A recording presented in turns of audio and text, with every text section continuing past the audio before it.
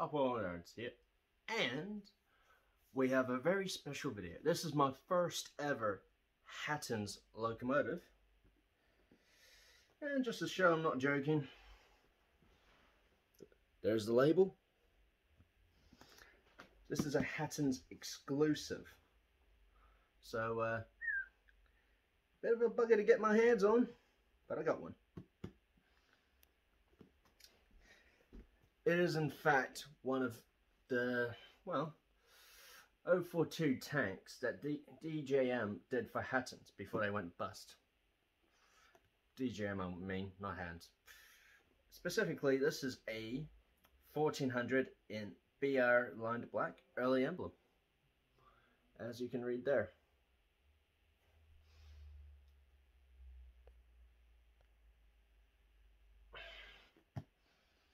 It's pretty usual, there ain't much to say on the back nor the top, but there is quite a lovely drawing of the first batch loco, which was a 48.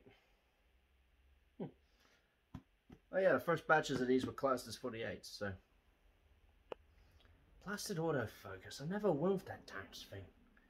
So, there's actually enough room on the lap to unbox it, so yeah. Bit of a difference, unlike the Princess video.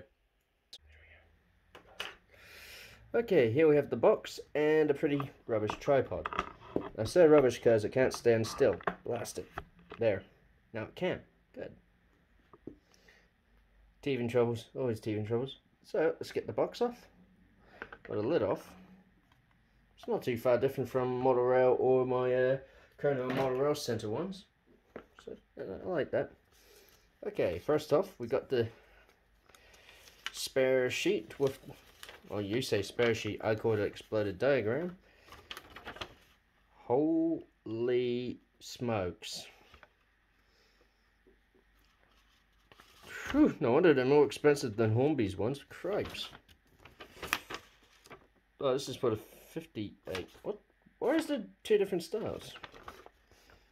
I think I'll find out later.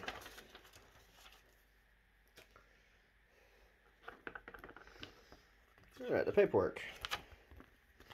Instructions sheet, controller, electronic track cleaners, don't use any, so I won't bother. Before use, this is second hand by the way, so I think I'm okay.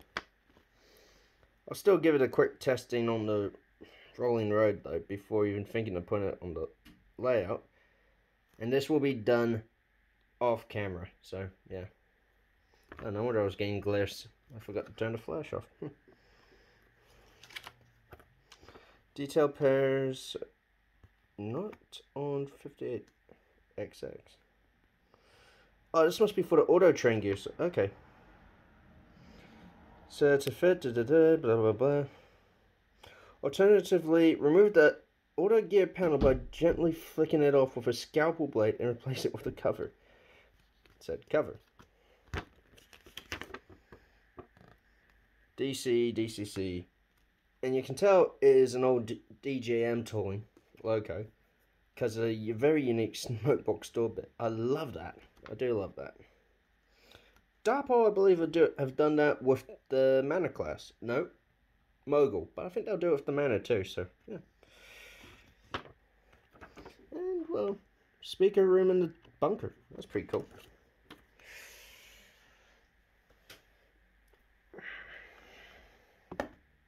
Okay, let's get the loco out. This foam cover. And unlike the current Model Rail Center 02 tanks, this thing actually is in a proper case. Sweet. And my oh my, that's a tight fit. Nothing in there, so. Okay, I'm trying to figure out what's with the bit of foam in there. Weird. Alright.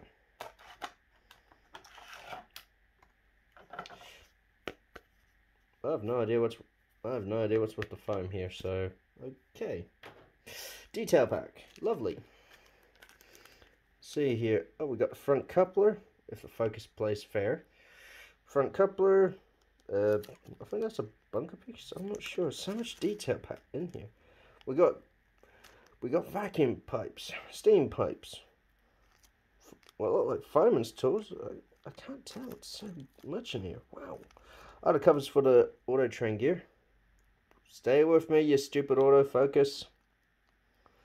3-link couplers. Hang on. For the coupler, these two bits, I do not see a screw.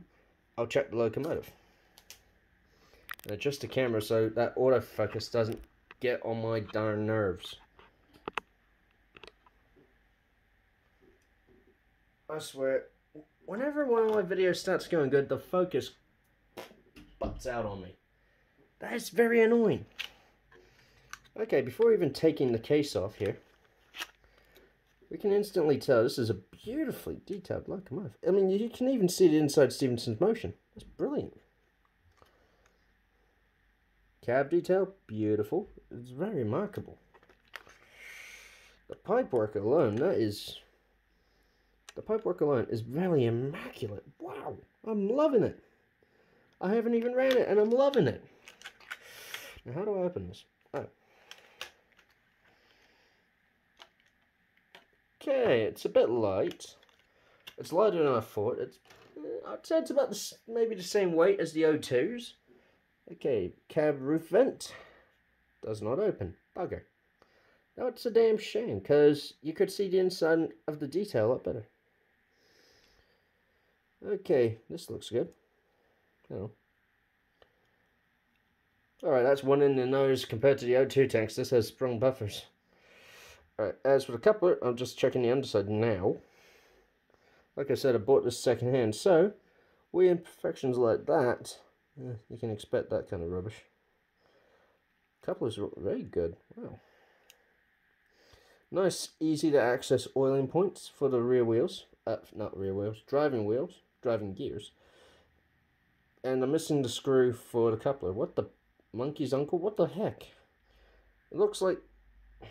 Taking this off camera for a minute, hang on.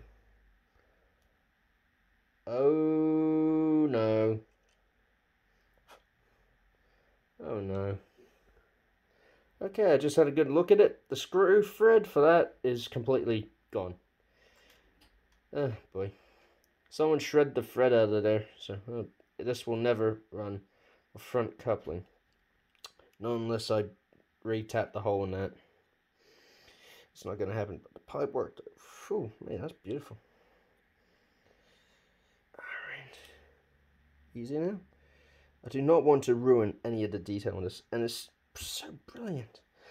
But I see they fallen into the same category as Bachmann and Hornby when it comes to doing something on a Western tank engine or any Western locomotive at all.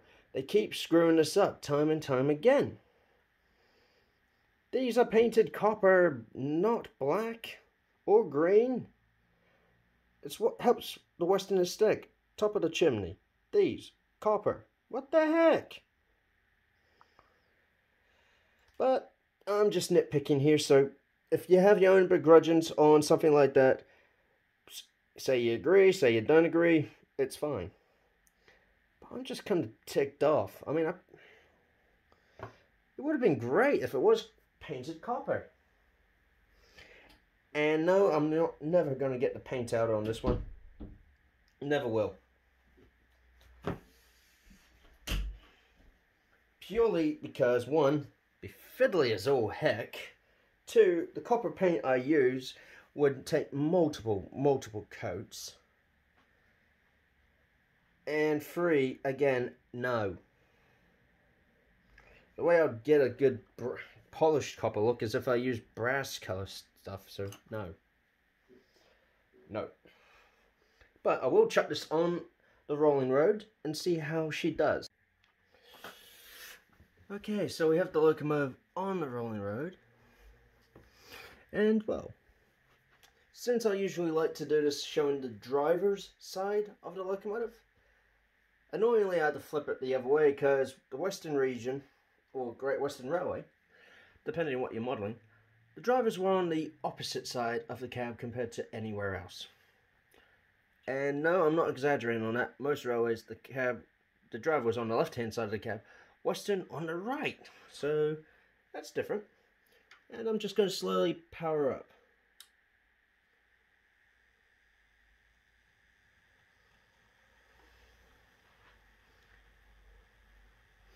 That's not too bad. Let's slowly get the half speed.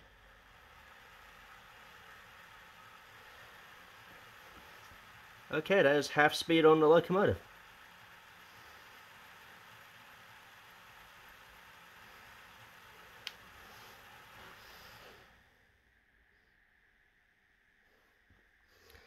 And we're just seeing how effective a crawl this can do. Now, I think this has a 3-pole motor in it. I'm not too sure really. Could be a cordless, I don't know.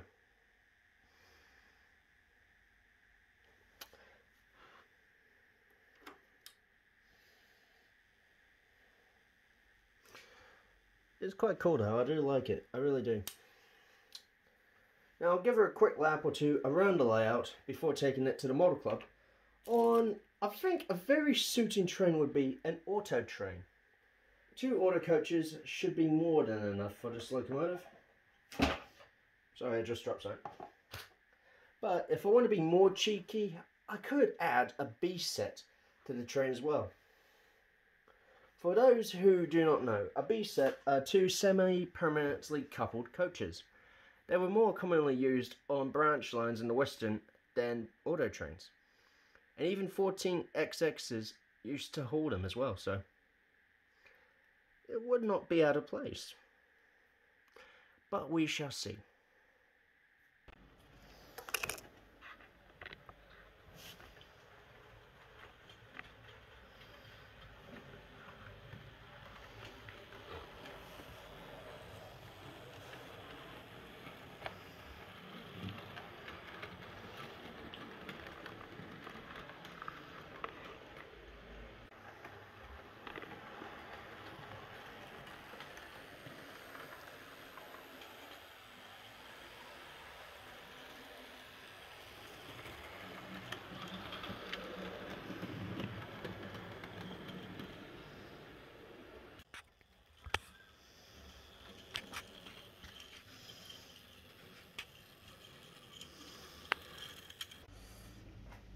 Okay, so here at the club, simple running session with the locomotive, and with, poetically, some auto coaches.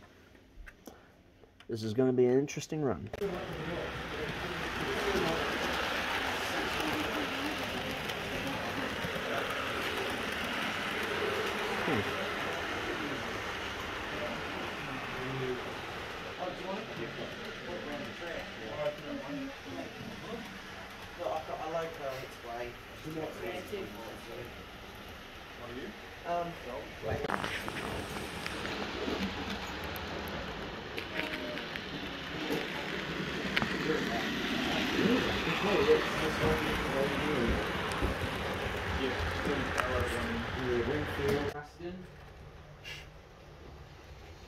You gonna tell me why?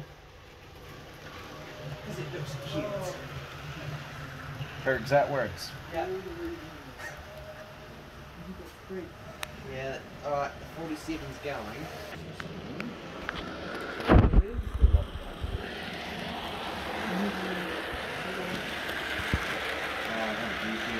Gotta hit top tier each time.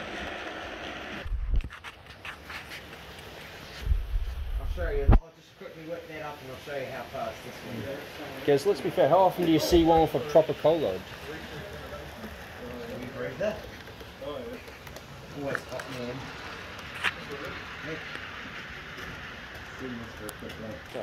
Oh, you're southern. Yeah. Well, even though just the push-pull set altogether goes with the O2. Well, a few of those were push-pull fitted.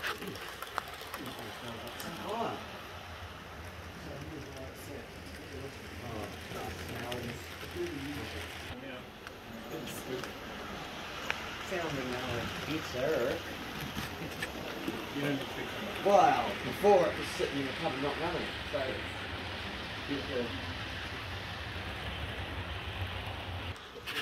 I'll get that out of there. Yeah, right.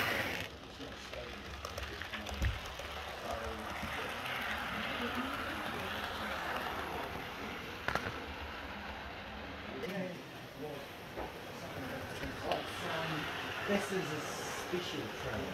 It's got Tate's, Mark 3 and A Mark 1. section from here to here.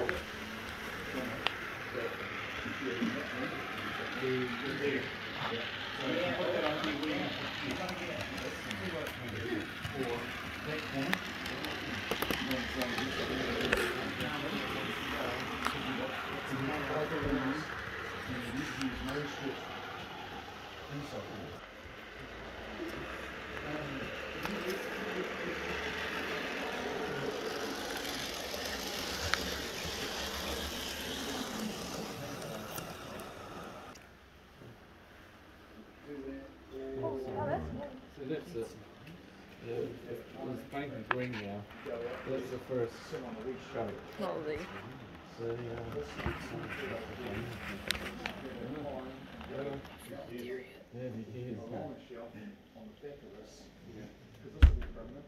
Oh, that was fail. Always when filming. Always when, I'm gonna keep that in just for giggles. Here we have the Hattons / DJM 1400XX. A brilliant model in my books. A brilliant model indeed. In my mind, it might even be better than a Hornby Terrier. But I'll leave that opinion to other modelers. You can see it from the background. Until next time, this is Upward and Onwards saying see ya.